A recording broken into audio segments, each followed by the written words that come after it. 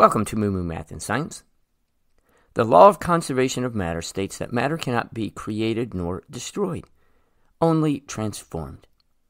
This law applies to both physical and chemical changes.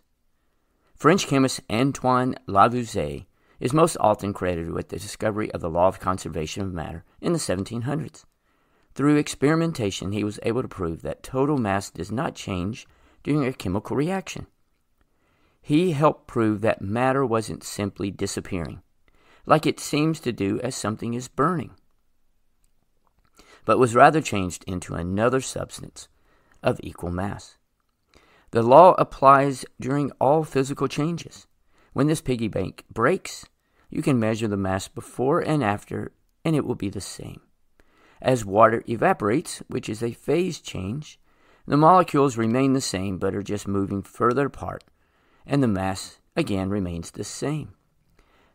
This law is why we balance chemical equations. Let's look at water.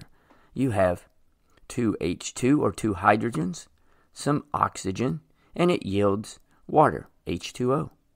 Notice you have 4 hydrogens and 2 oxygens on the left of the equations, which we call the reactants, and it yields the same on the right, which we call the products. Let's look at another example, the rusting of iron. Again, you have the same number of reactants and products.